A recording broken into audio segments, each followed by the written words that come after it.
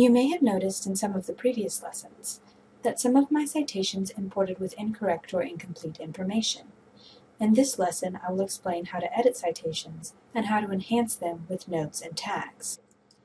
Recall the New York Times article from Lesson 2 that imported as a web page rather than a newspaper article.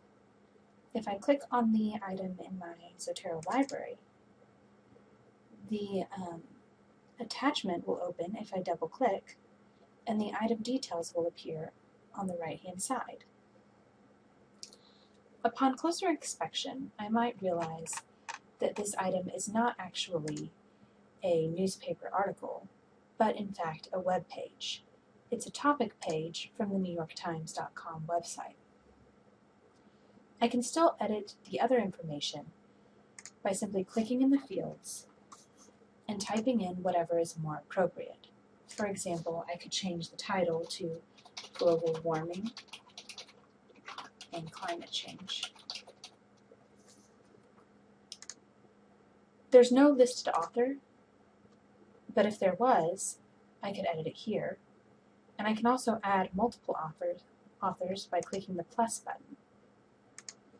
So just for the sake of argument, if I add an author, then I'll be able to add others.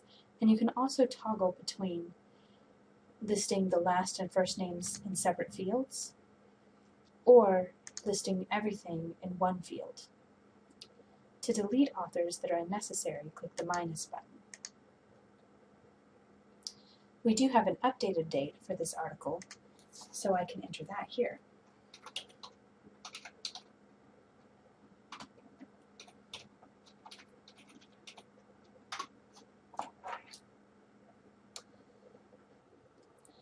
In the Notes tab, you can add quotes, paraphrases, or your own thoughts. Click the Add button to create a new note. You can edit it here or in a separate window. You can bold portions,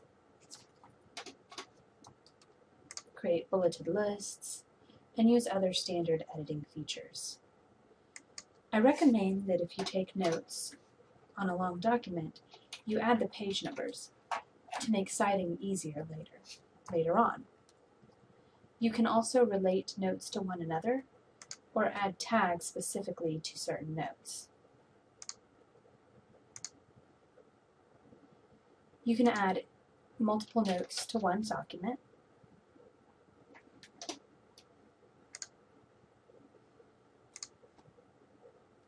And you can delete notes if you don't need them anymore. You can also add tags to items, such as greenhouse gases,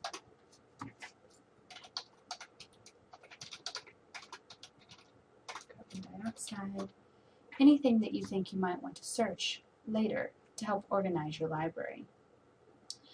You can even relate documents to one another.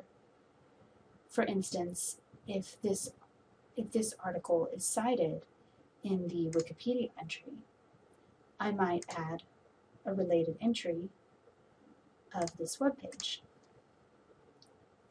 If you're interested in more information about tag, notes, and relations, let me know in the comments section. If there's enough interest, I may create an additional tutorial that goes in depth with this functionality. In the next lesson, I will go over how to organize your citations and share them with folders and groups. If you need more help, please don't hesitate to ask a librarian at library.uttyler.edu.